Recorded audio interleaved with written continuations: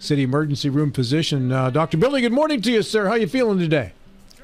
Oh, I'm feeling great. How are you guys doing? I think we're doing okay. We're yes, all right. we are. We've kind of gone through the highs and lows of the last 2 hours. We're coming out swinging, nevertheless. Well, you got to keep it going somehow. We're trying. So, Dr. Billy, let's talk about, first and foremost, the fact that you are a New York Times best-selling author and a doctor, too. So when does a doctor find the free time to write books that become New York Times bestsellers as well? Well, the books were years ago. It was in 2005, 2006. I'm trying to work on a new one, but there's time for everything, as you know. You just gotta figure out a way to balance it all. Got to prioritize, right? You're also a radio host as well, so you do this gig as well. You do where do you do that?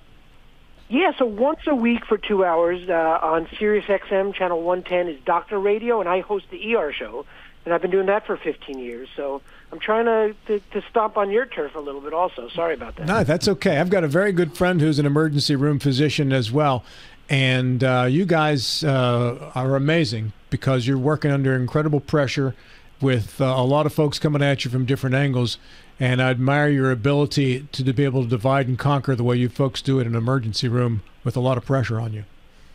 Yeah, I mean, every day is different, and it can be chaotic at times. We try and control that chaos. But I love it. I've been doing it for 30 years. I'm not so sure I want to be doing it that much longer, but I'm still pushing. Well, you look pretty young, so that's pretty good for 30 years, man. Clean living is a testament to that, and I know that's part of what we're talking about here with natural ingredients in first aid care and whether or not they are effective. And there's an increased demand for these things now. Can you tell me about what that means with clean label ingredients and such? Yeah, I mean, it's really not magic or anything. Clean label is just like it sounds. It's when people read labels, they want to see words and names that they recognize. You don't want to see complicated chemicals. You don't want to see dyes with a bunch of numbers after it. You want to recognize products that you can pronounce. They're natural, minimally processed, no preservatives. So kind of stuff that you might even have in your refrigerator or in your medicine cabinet at home. The stuff that Grandma's been using for years. Yeah, my grandmother she was from Sicily, off the boat from Sicily when she was 24. When we would get chest congestion and whatever, she'd make something that she called a mustard plaster. Didn't smell good, but she put it on your chest, and a couple hours later, you were breathing a lot better. To this day, I don't know what was in that. Yeah, I mean, I have so many patients who come in and they drink their chamomile tea, and they have traditions of using it, or honey for cough, which is actually studied in research. So there's a lot of this stuff is based in science. Curad, which created this brand of products for first aid, Curad Naturals, they've been making bandages since 1951, but they reach for products like baking soda. So they have a product that's infused with Arm & Hammer baking soda and a product that's infused with aloe. Aloe has been studied as a medicinal plant for ages. So there's actually some research behind what Grandma used to do. Well, and I think there's no question, Dr. Goldberg. I mean, like you said, looking at labels, especially food. I think there was a story in the New York Times on Monday about lunch meat, processed lunch meat. I don't know if you saw that, but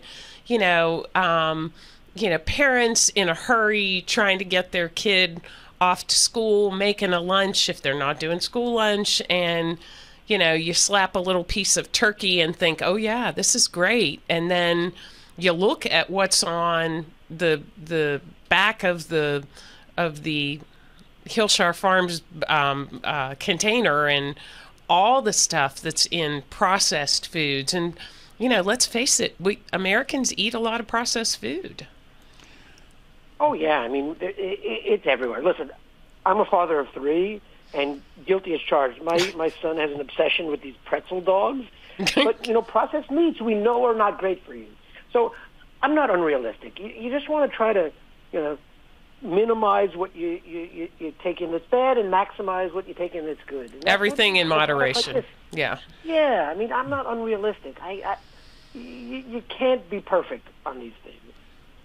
Dr. Billy, looking at your resume, and Rob mentioned your New York Times bestseller. You've had a couple of books on the New York Times bestseller list.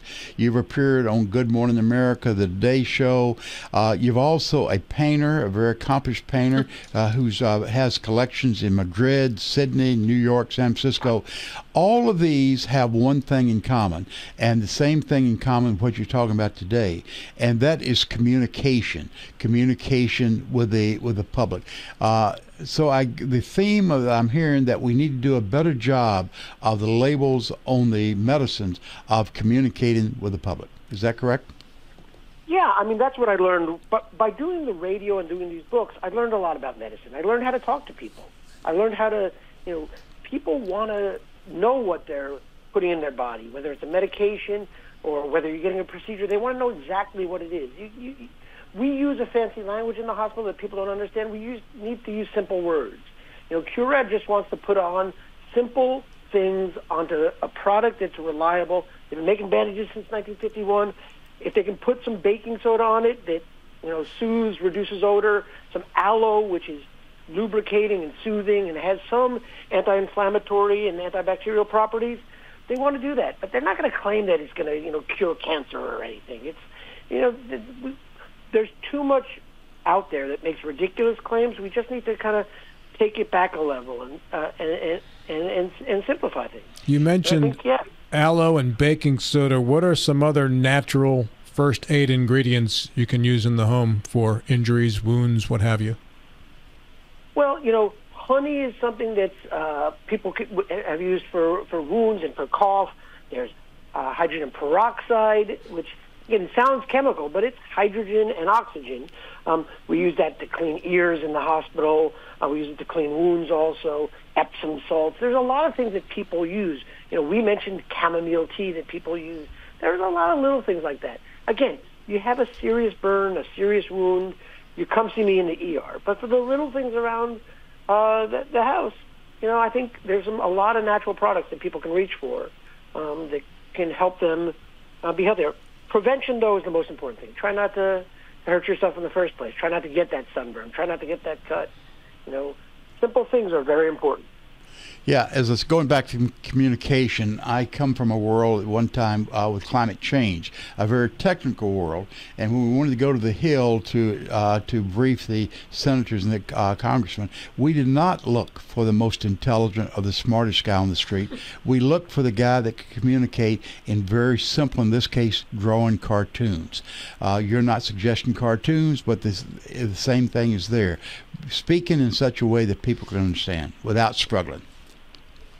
Yeah, I don't want to throw out all these fancy medical words to make myself seem smart. I want people to understand what they're getting. Because if I am saying a bunch of stuff, even if it's right, if somebody doesn't understand it, they don't get anywhere. So I think that's kind of what Curad is trying to do with their product. Kind of simple messaging, simple products, reliable brand. You can check it all out at Curad.com. There's a lot of information there, and you can see these new line of products, Curad Naturals. I don't do this often, but I kind of believe in these products, so I think people should check them out. I have Curad Band-Aids in my bathroom even as we speak. Doc, thanks so much for your time this morning. I know you've got a bunch of these to do today, so I appreciate you spending some time with us. Oh, it's my pleasure. Happy to be here.